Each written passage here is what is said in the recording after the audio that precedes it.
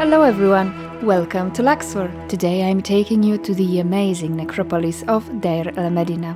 I've been here many times, but today's trip will be special.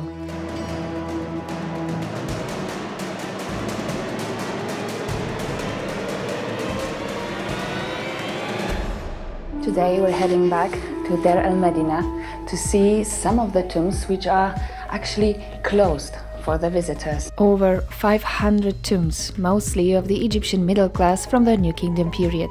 50 of them are decorated with beautiful paintings. These are the tombs of the inhabitants of Set Mat, the place of truth, where the best craftsmen and artists in the service of the pharaohs lived and worked, creating wonderful royal tombs.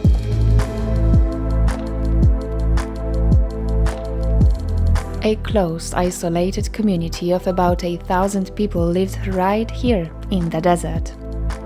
Lots to explore ahead of us, so let's go!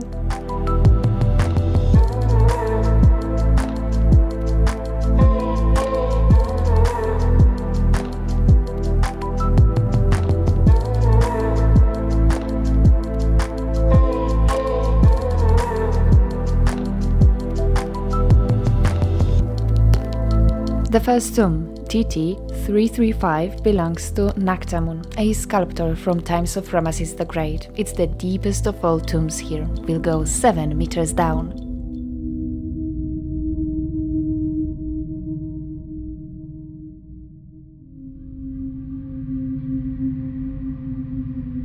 In the first chamber we can see a beautifully made painting depicting Nakhtamon's large family, all gathered around him. Despite the reduced number of colors, the paintings in the tomb delight with details. A must-have for the high society of the 19th dynasty, perfume cones on both men's and women's wigs.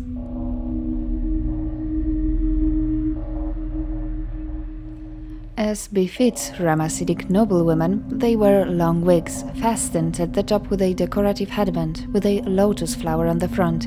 You can clearly see the sparse, long braids, an extension of the wig.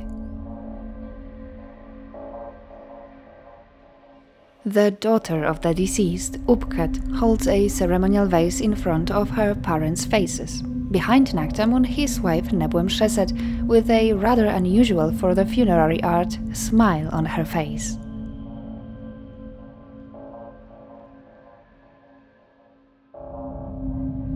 Here the youngest of his children, son Penknum and daughter Nedjemet.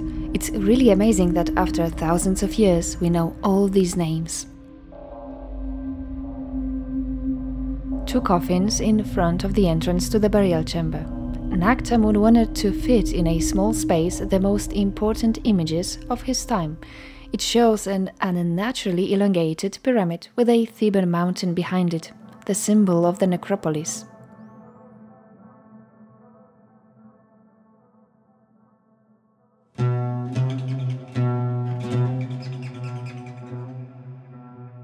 Again, wife of the deceased, Ramesses in front of Nakhtamon's parents, signed as Osiris P, and a sister, the mistress of the house Makka, which means she is simply his wife.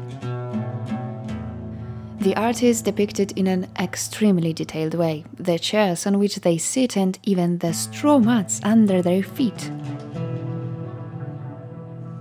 The inscription above the scene means, made by Osiris, who hears the words in the place of truth, Nakhtamon justified. It heralds the successful outcome of the weighing of his heart at the judgment of Osiris, salvation and eternal life. But what if the verdict of the god of the dead wouldn't have been in his favor?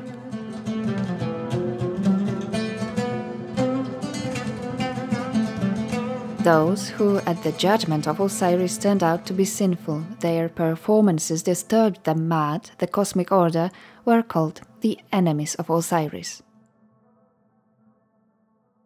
The fate of the damned is described and illustrated in detail in a funerary text from the New Kingdom period, the Book of Amduat, the book of what is in the underworld, describes the abode of the damned as a place of fire, torture, and dismemberment.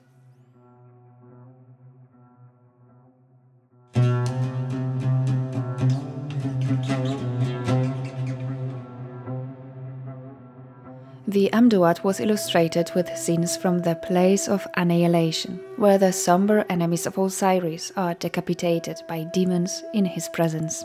Headless, which means devoid of identity, they kneel before Osiris. Their arms tied behind their back, they bleed to death, awaiting incineration. In the book we read, Ra to Osiris, let your enemies fall beneath your feet. The flames of the living serpent are against them, that he might burn them. Violent of face is against them, a cat-headed demon, that he might cut them down and roast them on a spit for himself. Along with the cut pieces of flesh, the demons also burned souls and shadows in special cauldrons. It's remarkably similar to the concept of hell in later religious traditions, don't you think? The Chamber of Offering, the second of the 3 rooms in the tomb, a beautiful image of the ibis-headed god of wisdom and knowledge, Thoth, who records the results at the court of Osiris.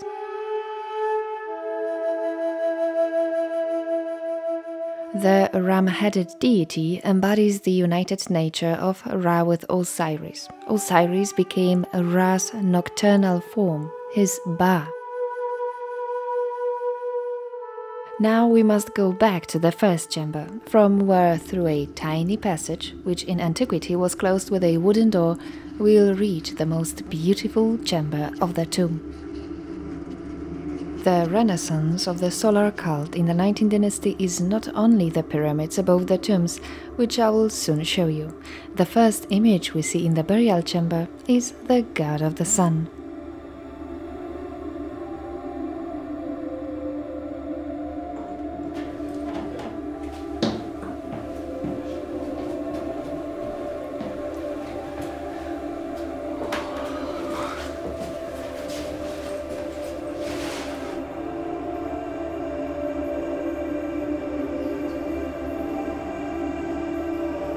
The third chamber, 4.7 meters long and 2.2 meters wide, is perfectly preserved.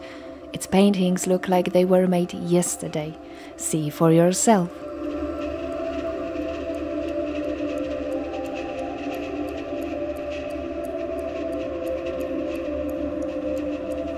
The south wall and a scene in the tent of purification. Anubis, the god of funerary rites, bends over Nakhtamun's mummy, holding the adze, the ritual censer, with which he will perform the opening of the mouth ritual. He is assisted by Isis and Nephthys, sisters of Osiris.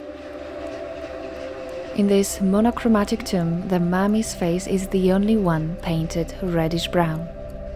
It's an amazing experience to be so close to all those paintings. They are thousands years old, and you can even see now the bubbles of earth caught in the paint. It's an amazing. On perfectly preserved paintings we can see important deities for the deceased, such as Maat.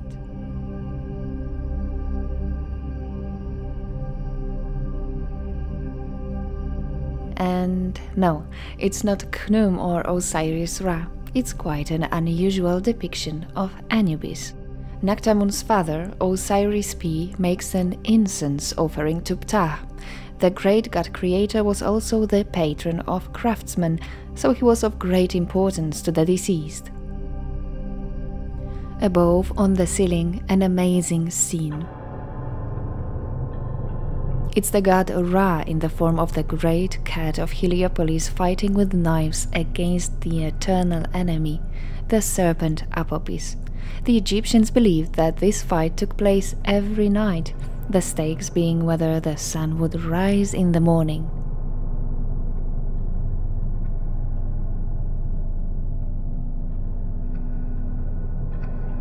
Nakhtamun in the leopard skin of a Sem priest before the statue of Osiris, his Ka.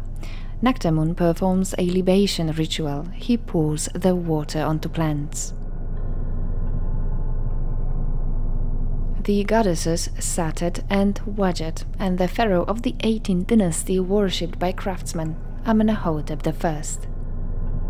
An interesting combination of goddesses, Anuket worshipped in the south and Taweret in the north. Quite a unique depiction of Taweret with a human head. Shown here as a pregnant hippopotamus, she was a daughter of Ra, wife of Set, beloved guardian deity of pregnant women and babies.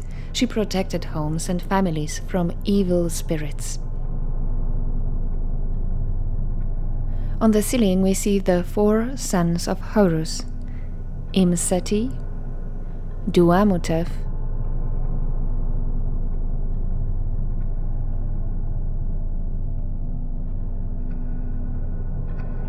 Happy,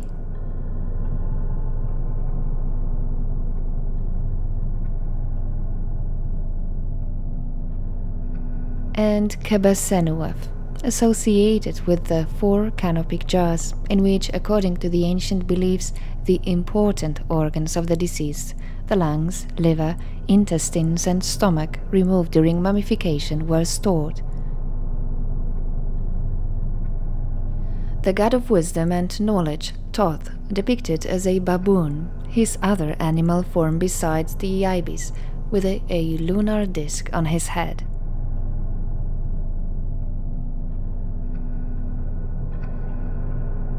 Thoth was the god of the moon. He sits on a temple adorned with images of praying baboons. The god of writing holds a scribe's tablet in his hand.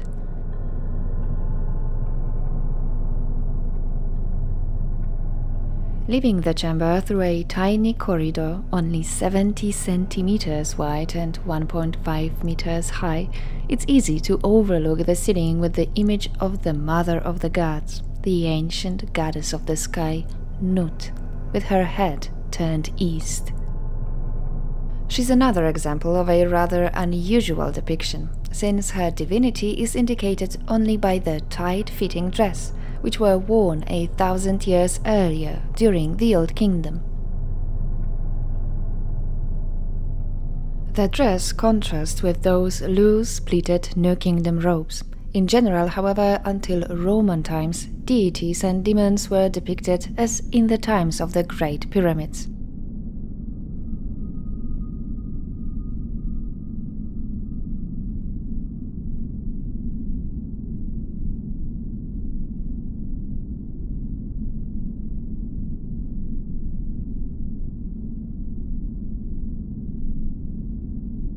I showed you the famous village of workers and the temple of Hathor in the previous episode from Deir el-Medina, link in the description. Today, I want to take you a bit further from the tourist trail to show you places unknown to most.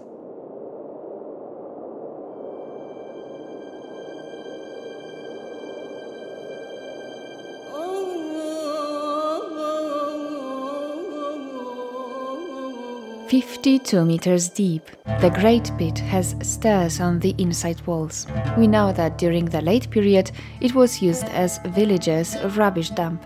Numerous figurines, furniture, clothing and pottery have been found here. Was the Great Pit created by trying to dig a well that wasn't in the village?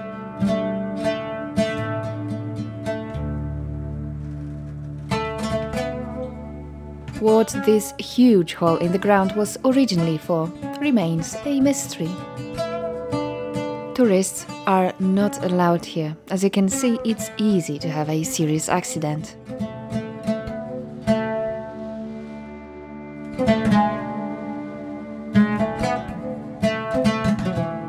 On the west side of the wall of the Hathor Ptolemaic temple, we see the remains of the Ramesses shrines of Mat, Hathor, and the cult temple of Amenhotep I, who was revered as the patron of the village. These are the tombs from the Saite period, at the northern end of the necropolis. No one actually comes here, and I advise you not to either. Tombs are dark, the floor is moving, the shafts are very deep. In short, it's very dangerous here.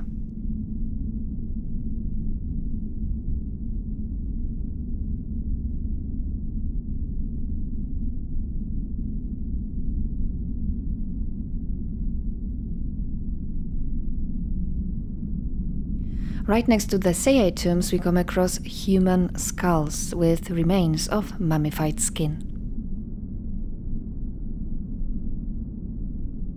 The so-called Saite period is the beginning of the late period of ancient Egypt, the time of the 26th dynasty ruling from the city of Sais, the last dynasty before the first Persian conquest of Egypt.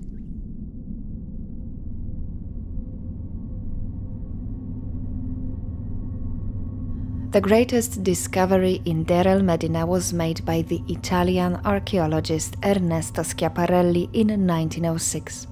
The untouched tomb of Ka, overseer of works, and his wife Merit from the 18th dynasty. Ka was responsible for the royal tombs of Amenhotep II, Thutmose IV, and Amenhotep III. The tomb contained 440 objects, including clothing and furniture in excellent condition, but also food left for the dead, bread, meat and wine. It's the best preserved non-royal tomb in all of Egypt. Fewer ceremonial items were found in it than in royal and noble tombs, but more everyday items, such as bronze razors, 50 loincloths that served as undergarments, tunics, shawls and kilts. Schiaparelli claimed that upon its discovery, Merit's wig still shined with the perfumed oils that were applied to it. In a coffer of Merit perfumes, multicolored glass bottles were found, which when opened were said to still smell after more than 3,000 years.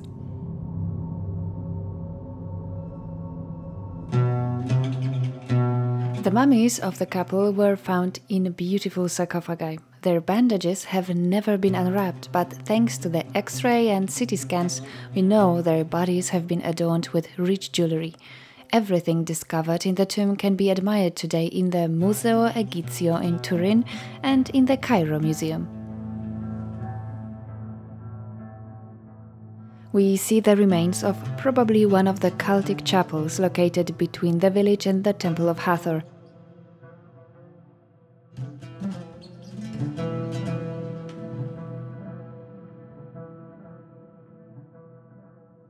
I was lucky enough to be able to move freely around the necropolis and look at the many anonymous tombs. As I mentioned before, there are hundreds of them here.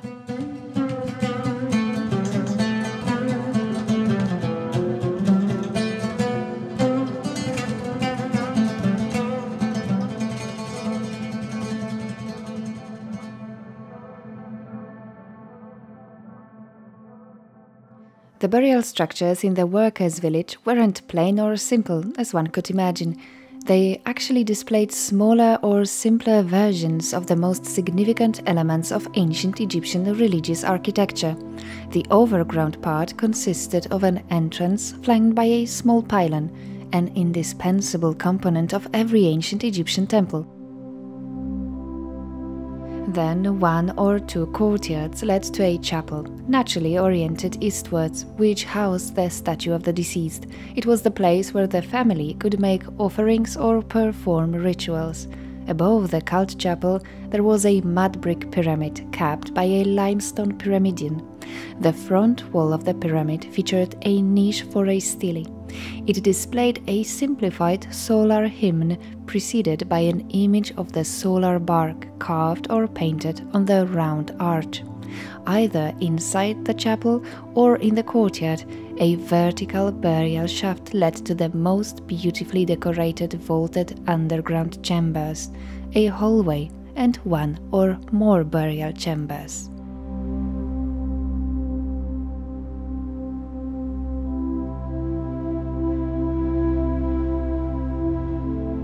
As in every woman's handbag, I always have a construction flashlight with me.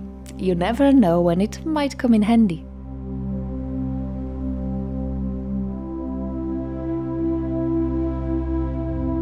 Rare view inside the chapel of the tomb of Irenefer, TT335, from the time of Ramesses II. I'll try to enter his tomb another time.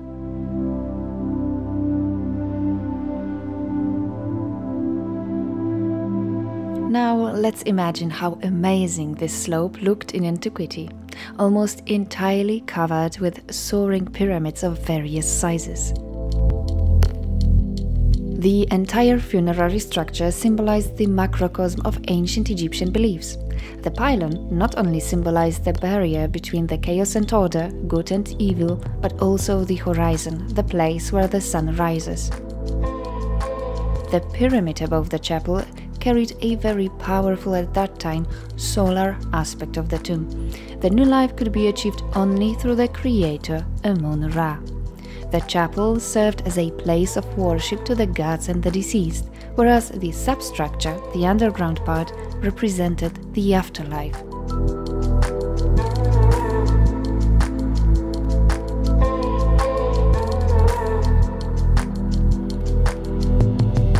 It's time to go back. Hundreds of closed tombs of Deir el-Medina are waiting to be explored. I'll definitely come back here to show you much more.